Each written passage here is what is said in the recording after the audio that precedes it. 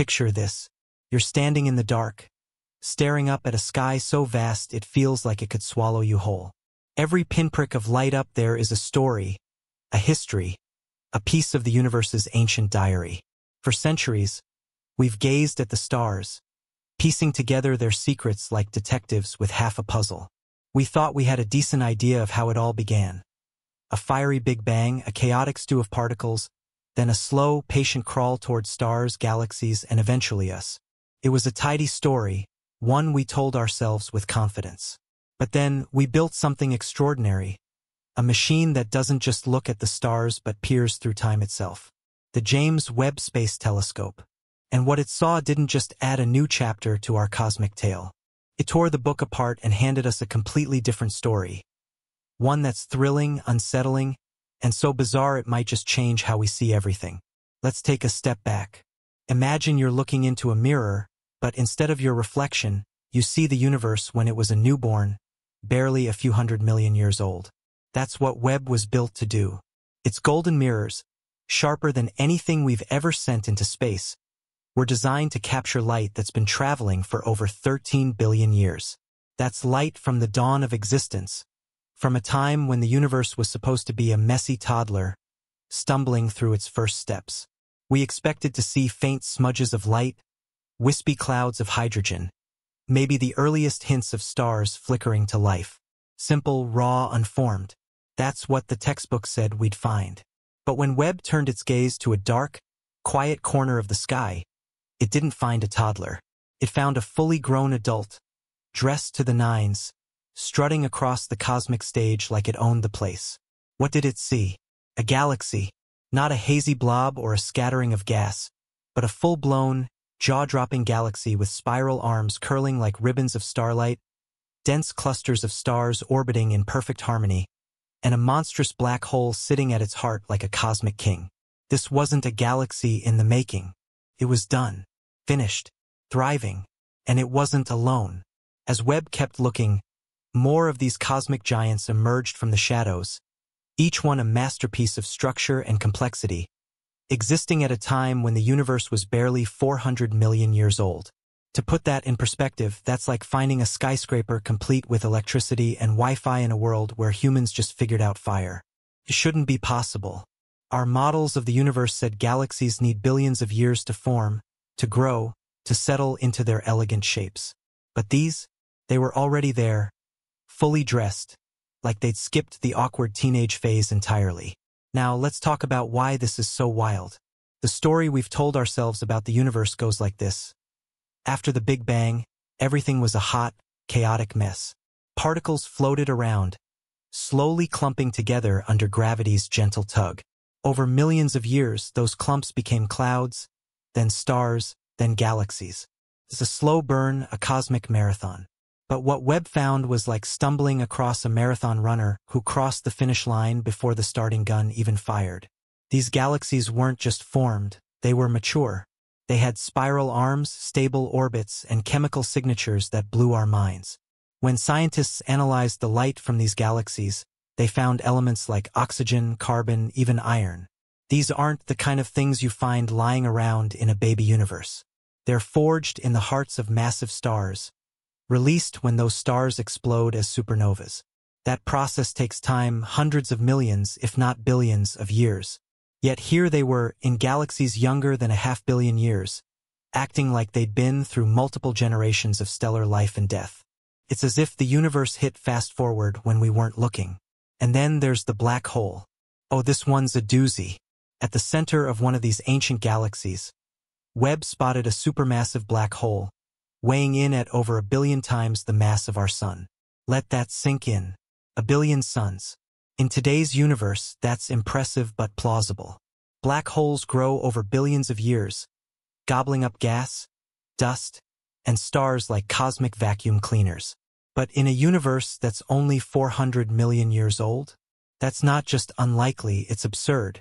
It's like finding a 30-year-old oak tree in a garden you planted last week. The math doesn't add up. Even if you stretch the models, crank up the feeding rates, and assume the black hole was eating non-stop from the moment the universe blinked into existence, it still shouldn't be that big. So how did it get there? Some scientists are tossing around wild ideas, primordial black holes born from weird density fluctuations right after the Big Bang, or maybe dark matter doing some heavy lifting we don't yet understand. But these aren't tweaks to the story. They're entirely new plot lines. What makes this even crazier is the patterns. When scientists fed Webb's data into deep learning algorithms, they noticed something eerie. The galaxies weren't just scattered randomly. Their shapes, their distributions, their orbits, they followed a kind of cosmic geometry. Picture a spiral, not just in one galaxy's arms, but across entire clusters, stretching across billions of light years.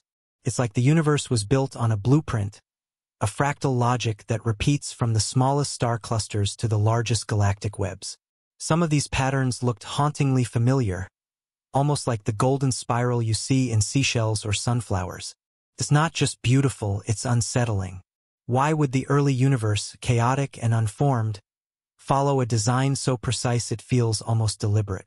Is it just physics playing tricks? Or is there something deeper, a fundamental rule we've missed?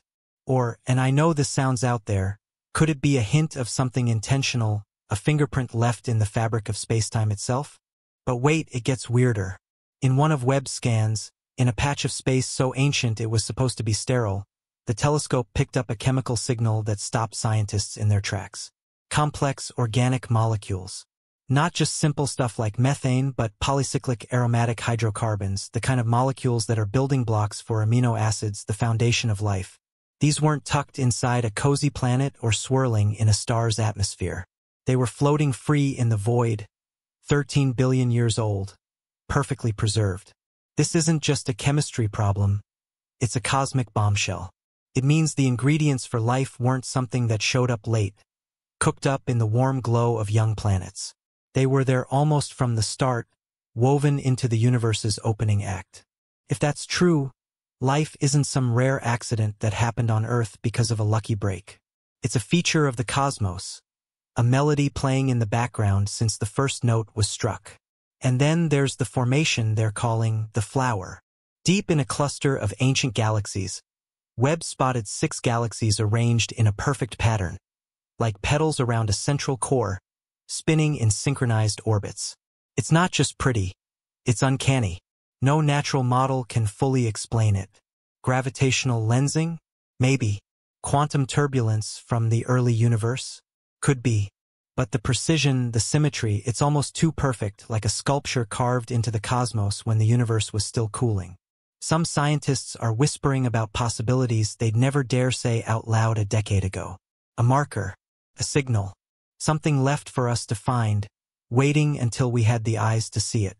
I know, it sounds like science fiction, but when you're staring at a 13-billion-year-old cosmic flower that defies every rule, fiction starts feeling a little too real. Now, here's the part that might keep you up at night.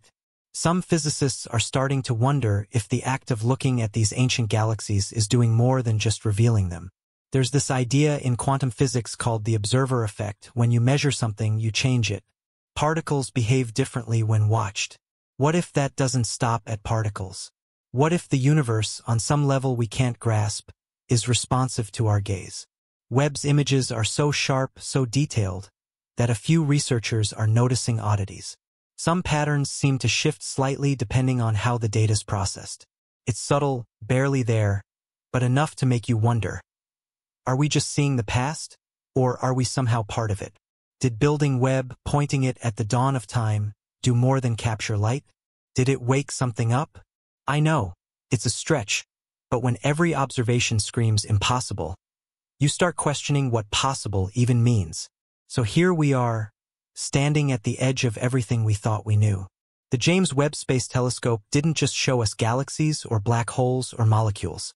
It showed us a universe that's not playing by our rules. It's too complex, too structured, too alive. It's like we opened a door expecting a quiet room and found a city in full swing, lights blazing, streets buzzing, and a faint whisper asking, "What took you so long?" The implications are staggering. If galaxies were thriving for 100 million years after the Big Bang, maybe the universe didn't start simple and grow complex. Maybe complexity was the starting line. If life's ingredients were there from the beginning, maybe we're not a fluke but a plan. And if those patterns, those perfect formations, are more than chance, maybe the universe has been waiting for us to notice it. This isn't just about stars or science. It's about us, about what it means to be here, asking questions, building machines to chase answers. Webb didn't just see the unimaginable, it unlocked it. It showed us a cosmos that might be more than a machine, more than a collection of particles and forces. It might be a story, one we're only just starting to read.